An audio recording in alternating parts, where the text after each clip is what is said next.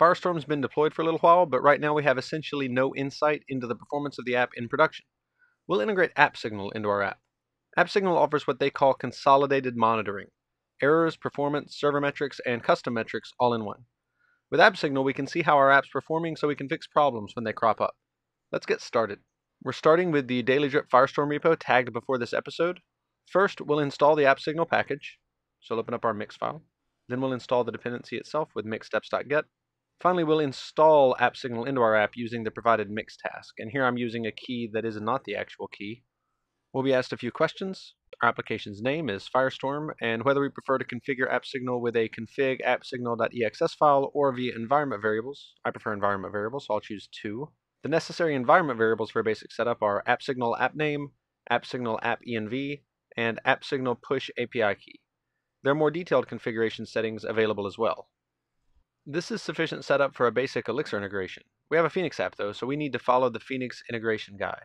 We'll start by adding use appsignal.phoenix in our endpoint directly before the router plug. This will create a transaction for every HTTP request which is performed on the endpoint.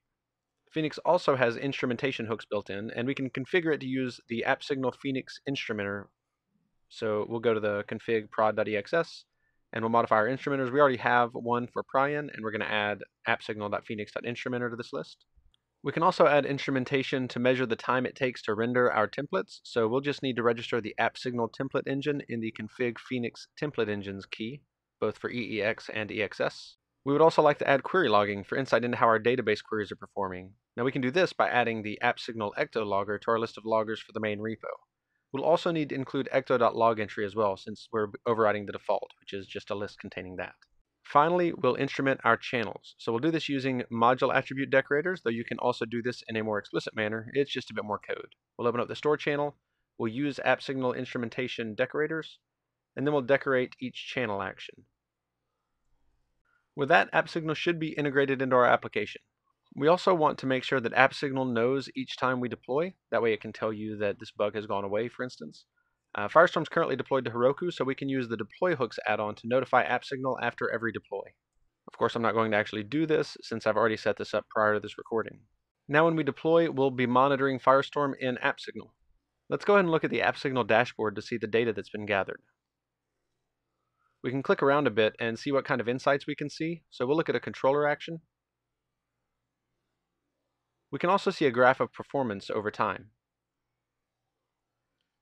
In addition to basic application performance monitoring, AppSignal also provides error tracking, so you can see where and when errors are happening with stack traces and integration with your issue tracker. You can see your load average, CPU usage, and memory with host metrics, along with disk I/O, network traffic, and disk usage over time. AppSignal also supports custom metrics and dashboards, and we'll go into these in more depth in the next AppSignal episode. And they also support team management as well as a host of integrations, as you can see here. Try AppSignal in your app to get more insight into what's happening behind the scenes. In less than 5 minutes, we've added consolidated monitoring to Firestorm with AppSignal. It seems to be pretty extensive, hooking into the most important bits of our app quickly. I hope you'll take the chance to add it to your app and start getting more detailed information about its production performance. See you soon!